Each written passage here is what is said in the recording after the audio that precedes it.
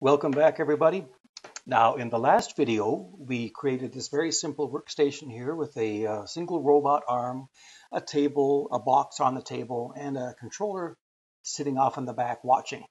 Now, we're going to now demonstrate how to jog the robot, either by joint or by linear. This is a great way to see if your robot can reach all the areas that you want to reach on your actual workpiece. So the easy way to jog the robot is in the home menu, move to the group called freehand group and choose the jog joint. The jog joint right here. Once you have the jog joint chosen, you can choose any joint you want and rotate it. So you can see here I can rotate joint 6, I can rotate joint 7, rotate joint 3, joint 2, joint 1, you can move it all around and see all the different positions the robot can be in. And you've got to be careful because the robot will now go right through the part itself. It's just a geometry, so it doesn't actually show up as a solid model yet.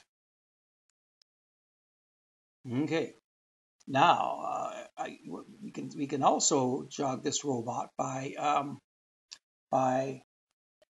a linear jogging. But before we do that, let's put the robot back to its natural position. So if you choose the actual robot in the layout menu on the left side, right-click on it, and then just say jump home, then the robot will choose a natural posture. So jump home is a great way for the robot to be sent back.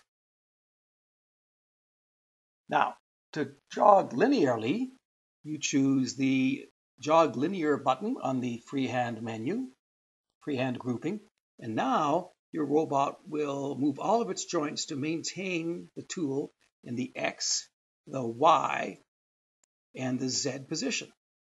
All right. You can see it actually moving up and down.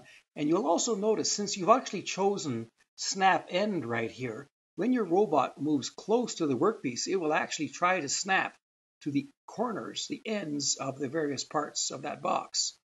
All right, so if you find your robot doing some of that, you might want to turn this off, and then you can move your robot anywhere you want. Right? But it certainly seems like this robot has capacity to reach everywhere on the top of that workpiece. So there's going to be no problem with reachability. Now I'm just going to let the robot go back to its home. So we'll just jump home again. So the robot's up.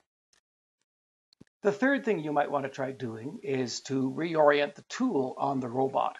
You see, the robot, when I jogged it linearly, the tool maintained itself at the same posture, no matter which angle you stuck it at.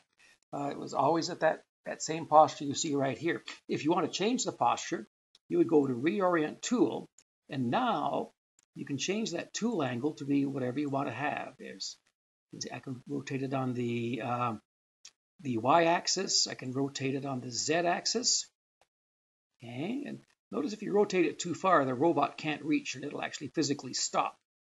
And I can rotate it on the x-axis.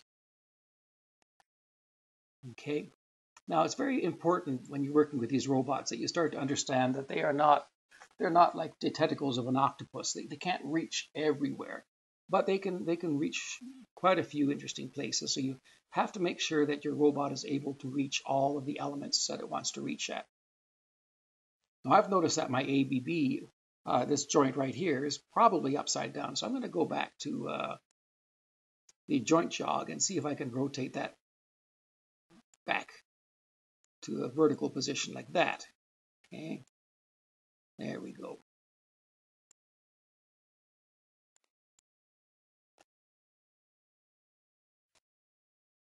All right, so go ahead and experiment with your robot and repositioning it using both the joint jog and the linear jog. And in the next video, we're actually going to create a workpiece off this little box right here, and we're going to set up some targets on it for the robot to move through.